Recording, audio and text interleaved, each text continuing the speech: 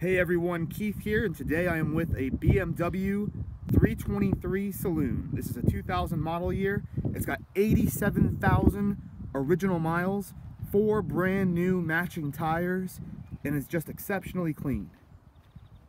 Really a nice looking car.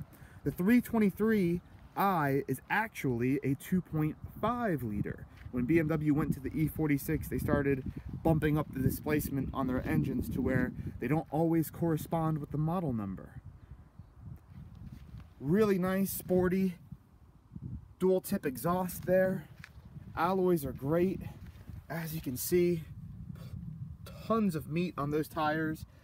The wheel arches are all excellent. There's no rust scabs. The paint is glossy. I mean, you can see the clouds and the reflection. Beautiful day out here, by the way. Private registration plate, weight PWK. This car only had one prior owner, and PWK were the initials of the previous owner. There's 2 in total, two lady owners, and that's the story behind the plate. And that does come with the car. Okay, so there's a full walk around of the outside. Let's take a look at this engine. Before I do that, you know what? I'm going to show you. Here's the inspection certificate. So here in the UK, every year, you have to have a Ministry of Transportation test certificate. It's an annual inspection. And there's almost always advisories, little notes of negative things that you'll find on a car of this age, but not the case here. They also have the mileage history from all the previous years. So you can see that there. All consistent. That is exactly what you want to see on a car. Now this is what, in the States we have car titles. Here in the UK, they have a V5 logbook. So there's the registration number, and you can see the 2 owners and number of former keepers, 1. Awesome. All right, so now let's go ahead and pop the bonnet. Wait till you see how clean this engine is. Wow. So, bonnet stays up like it should. There you go. All your fluid reservoirs are crystal clear. A lot of times you'll see with, let's say like the windscreen cleaner, people will just pour, tap water in there. Not the case. You've got proper screen wash there. No, rust or corrosion on the strut towers. That's always something to look out for. Everything's proper. The battery's always been good. A lot of times when people, don't take care of their cars, they don't have money for a new battery, they're constantly jumping it, and you'll see this charge point cap just totally gone because it's been used so many times. Brake fluid reservoir, everything crystal clear. No plastic covers missing. Everything's where it should be. No modifications or tuning, like stock factory air box there, no K&N air filter or any nonsense. This car has just been babied. Super clean, no leaks, totally dry. It does not get better than this. If you're looking at one in your country, in your neighborhood, you want it to look like this. All right, that's closed. Let's show you the interior. Everything is super clean. All right, cloth interior.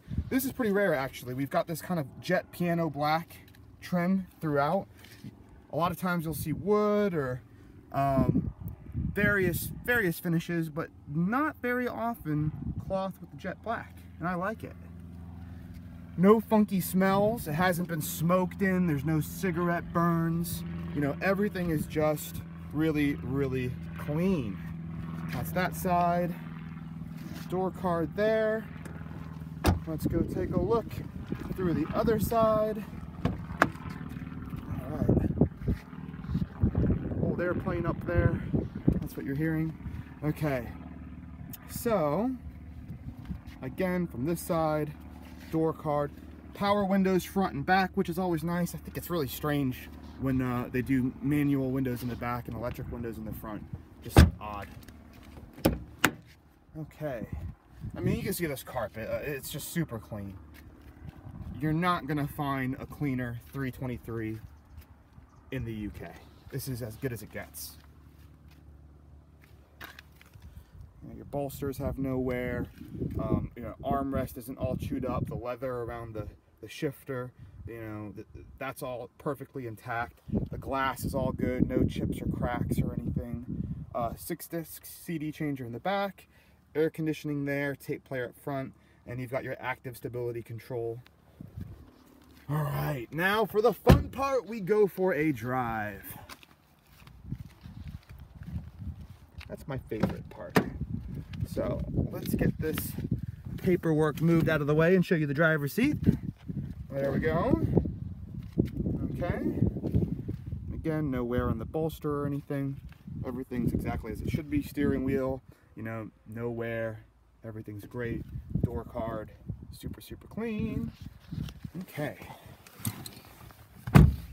So, let's take a look at the dash while we put the key in the on position.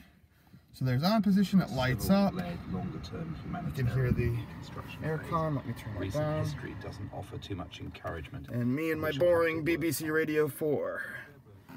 Okay. So here we go. 87,775 miles. We'll start the car. Starts right up. No rattles or any, you know, funny sounds or knocking or ticking or anything.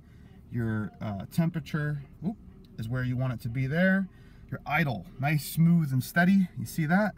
Exactly what you want to see. Let's rev it up.